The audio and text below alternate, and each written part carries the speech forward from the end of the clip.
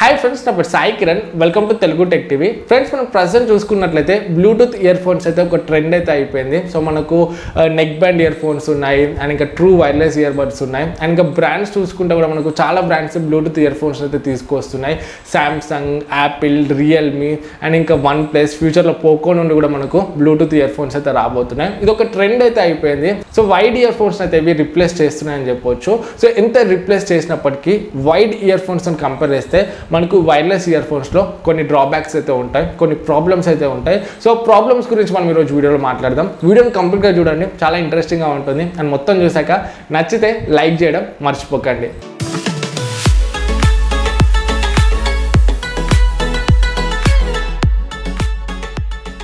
Friends, ఈ video start చేయడం ముందు మీరే type of ear phones use చేస్తున్నారు కింద కమెంట్స్లో చెప్పండి. వైడ్ యూజ్ చేస్తున్నారా లేకపోతే బ్లూటూత్ని యూజ్ చేస్తున్నారా? ఒకవేళ బ్లూటూత్ ఇయర్ ఫోన్స్ యూజ్ చేస్తే ఇప్పటివరకు ఏమైనా ఇష్యూస్ ఫేస్ చేస్తారా బ్లూటూత్ ఇయర్ ఫోన్స్లో? కింద కమెంట్స్లో చెప్పడం మర్చిపోకండి. ఫ్రెండ్స్, మనం వీడియోలోకి వెళ్ళినట్లయితే ఫస్ట్ మేజర్ ఇష్యూ చూసుకున్నట్లయితే ఆడియో క్వాలిటీ అని చెప్పొచ్చు. మీరు అబ్జర్వ్ చేసే ఉండొచ్చు, వైడ్ ఇయర్ ఫోన్స్తో కంపేర్ చేస్తే మనకు బ్లూటూత్ ఇయర్ ఫోన్స్లో కొంచెం ఆడియో క్వాలిటీ అనేది తక్కువ ఉంటుంది. సో ఇప్పుడు నేను కూడా చాలా రివ్యూస్ అయితే చేశాను బ్లూటూత్ ఇయర్ ఫోన్స్ గురించి. సో నేను చేసిన రివ్యూస్లో చూసుకుంటే కూడా మాక్సిమం బ్లూటూత్ ఇయర్ ఫోన్స్లో మనకు బేస్ అనేది చాలా తక్కువ ఉంటుంది వైడ్ ఇయర్ ఫోన్స్తో కంపేర్ చేస్తే, అండ్ ఆడియో క్వాలిటీ కూడా కొంచెం తక్కువనైతే ఉంటుంది. సో దీనికి రీజన్ ఏంటంటే, మనం బ్లూటూత్ ఇయర్ ఫోన్స్ యూజ్ చేసేటప్పుడు సో ఆ మీడియా అనేది మనకు ఎయిర్లో ట్రాన్స్ఫర్ అవుతుంది. సో ఫర్ ఎగ్జాంపుల్ ఫోన్లో మీరు ఏమైనా మ్యూజిక్ ప్లే చేశారనుకోండి, ఆ సాంగ్ అనేది కంప్రెస్ అయిపోతుంది. కంప్రెస్ అయిపోయి సిగ్నల్స్ రూపంలో మనకు ఇయర్ ఫోన్స్ వరకు వస్తుంది. సో ఇయర్ ఫోన్స్ దగ్గరకు వచ్చినాక ఇయర్ ఫోన్స్ వాటిని మళ్ళీ డీకంప్రెస్ చేసి మనకు యాక్చువల్ ఆడియో అయితే వినిపిస్తుంది. సో ఇలా కంప్రెస్ అండ్ డీకంప్రెస్ అయ్యేటప్పుడు మనకు కొంచెం ఆడియో క్వాలిటీ అనేది తగ్గుతుంది, అండ్ దీనివల్లనే మనము అంత బెటర్ క్వాలిటీని అయితే ఎక్స్పీరియన్స్ చేయము. అదే మనం వైడ్లో చూసుకుంటే మనకు డైరెక్ట్గా సాంగ్ అనేది వస్తుంది. సో కొంచెం మంచి ఆడియో క్వాలిటీ అయితే వస్తుంది. సో ఇక్కడ చూసుకుంటే మనకు ఇలా సాంగ్ని ట్రాన్స్ఫర్ చేయడానికి కంప్రెస్ చేసి మళ్ళీ పంపించి డీకంప్రెస్ చేయడానికి మనకు కొన్ని కొడాక్స్ అనేవి యూజ్ అవుతాయి. సో మనకు నార్మల్ బడ్జెట్ ఫోన్స్లో చూసుకుంటే, బడ్జెట్ బ్లూటూత్ ఇయర్ ఫోన్స్లో చూసుకుంటే నార్మల్ కొడాక్ అయితే ఉంటుంది. ఎస్పీసీ కొడాక్ అంటారు దీన్ని, సబ్ బ్యాండ్ కొడాక్ ఇది. అదే మనం కొన్ని బ్లూటూత్ ఇయర్ ఫోన్స్లో చూసుకుంటే కొంచెం costly Bluetooth ear phones and కొంచెం బ్రాండెడ్ బ్లూటూత్ ఇయర్ ఫోన్స్లో చూసుకుంటే ఆడియో క్వాలిటీ అనేది కొంచెం బెటర్ ఉంటుంది. ఎందుకంటే దాంట్లో మంచి కొడాక్స్ అయితే యూజ్ చేస్తారు. ఇలా మనకు ఎస్బీసీ కొడాక్ అయితే ఉండదు. మనం ఇప్పుడు మ్యాక్సిమం యూజ్ చేసేటి వాటిలో ఎస్బీసీ కొడాకే ఉంటుంది.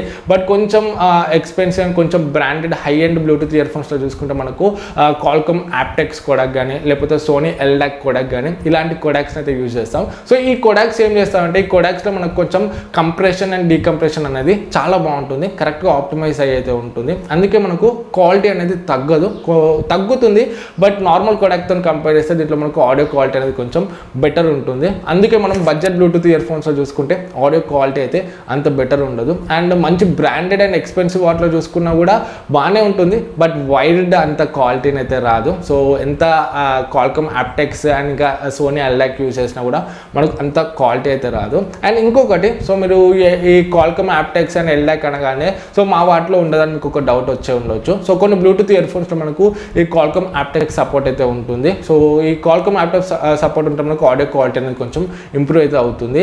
బట్ బ్లూటూత్ ఇయర్ ఫోన్స్లో ఈ సపోర్ట్ ఉంటే సరిపోదు. సో మనకు ఫోన్లో కూడా ఉండాలి, ఫోన్లో కూడా కాల్కమ్ యాప్టెక్స్ సపోర్ట్ అయితే ఉండాలి. సో ఫోన్లో అండ్ ఇంకా బ్లూటూత్ ఇయర్ ఫోన్స్లో రెండిట్లో ఈ సపోర్ట్ ఉంటేనే మనకు ఆడియో క్వాలిటీ అనేది కొంచెం బెటర్ అయితే ఉంటుంది. సో రెండిట్లో ఏ ఒక్క దాంట్లో కూడా లేకపోయినా మనం అంత మంచి ఆడియో క్వాలిటీని అయితే ఎక్స్పీరియన్స్ చేయలేము. సో అదే మెయిన్ రీజన్. బడ్జెట్ ఇయర్ ఫోన్స్లో అండ్ బడ్జెట్ ఫోన్స్లో చూసుకుంటే మనకి కాల్కమ్ యాప్టెక్స్ టెక్నాలజీ కానీ అండ్ సోనీ ఎల్డాక్ సపోర్ట్ కానీ ఉండదు. అందుకే వైడ్ ఇయర్ ఫోన్స్తో కంపేర్ చేస్తే అంత బెటర్ ఆడియో క్వాలిటీని అయితే ఎక్స్పీరియన్స్ చేయము. అండ్ సెకండ్ మేజర్ ఇష్యూ చూసుకున్నట్లయితే లేటెన్సీ అని చెప్పొచ్చు.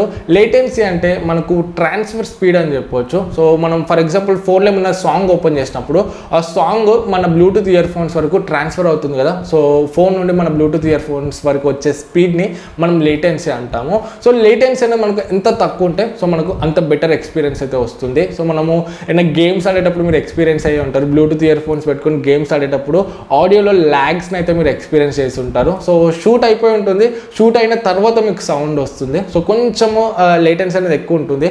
కొంచెం యాక్షన్ తర్వాత సౌండ్ వస్తుంటుంది. అక్కడ సౌండ్ వస్తుంది, బట్ ఆ ఫోన్ నుండి మీ బ్లూటూత్ ఇయర్ ఫోన్స్కి ఆ సౌండ్ క్యారీ అవ్వడానికి కొంచెం కొంచెం టైం అయితే పడుతుంది, లేటెన్సీ అనేది ఎక్కువ ఉంటుంది.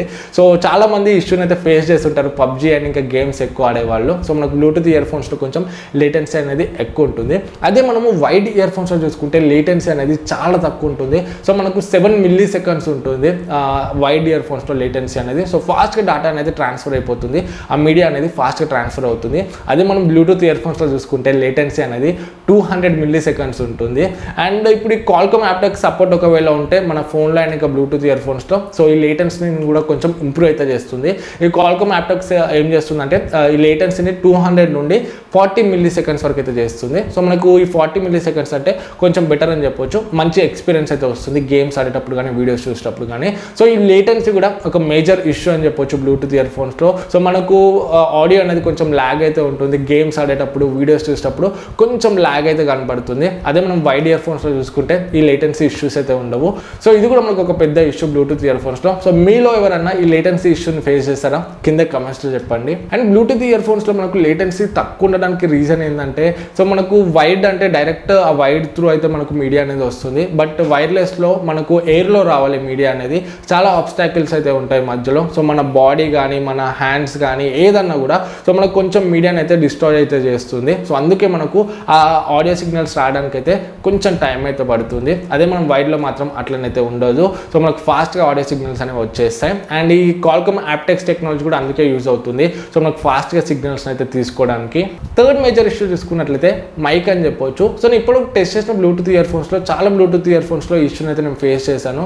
సో కరెక్ట్గా ఫోన్తోనైతే ఆప్టిమైజ్ అవ్వదు మైక్. సో మనం కాల్స్ మాట్లాడేటప్పుడు అవతల వాళ్ళకి మన ఆడియో అనేది సో మన వాయిస్ అనేది కరెక్ట్గా వినబడదు. సో కొంచెం డిస్టర్బెన్స్ ఉంటుంది, లేకపోతే బ్యాక్గ్రౌండ్ నాయిస్ వస్తుంది. అండ్ ఇంకా సౌండ్ కూడా మనకు అంత లౌడ్గానే తినబడదు, తక్కువ వాల్యూమ్తోనే తినబడుతుంటుంది.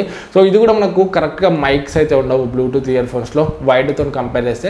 కొన్నిట్లో బెటర్గానే ఉంటున్నాయి, బట్ మేజర్ బ్లూటూత్ ఇయర్ ఫోన్స్లో మనం కాల్స్ మాట్లాడేటప్పుడు అయితే ఈ ఇష్యూస్ని అయితే నోటీస్ చేస్తుంటాము. సో మనం ఇంకా ట్రాఫిక్లో ఉండి లేకపోతే బయట క్రౌడెడ్ ప్లేస్లో ఉండి బ్లూటూత్ ఇయర్ ఫోన్స్ పెట్టుకుని కాల్స్ మాట్లాడితే మాత్రం మనకు అసలు కరెక్ట్గా విననే పడదు, చాలా డిస్టర్బెన్స్ అయితే ఫేస్ చేస్తుంటాము. సో ఇది కూడా ఒక మేజర్ ఇష్యూ అని చెప్పొచ్చు బ్లూటూత్ ఇయర్ ఫోన్స్లో చూసుకుంటే.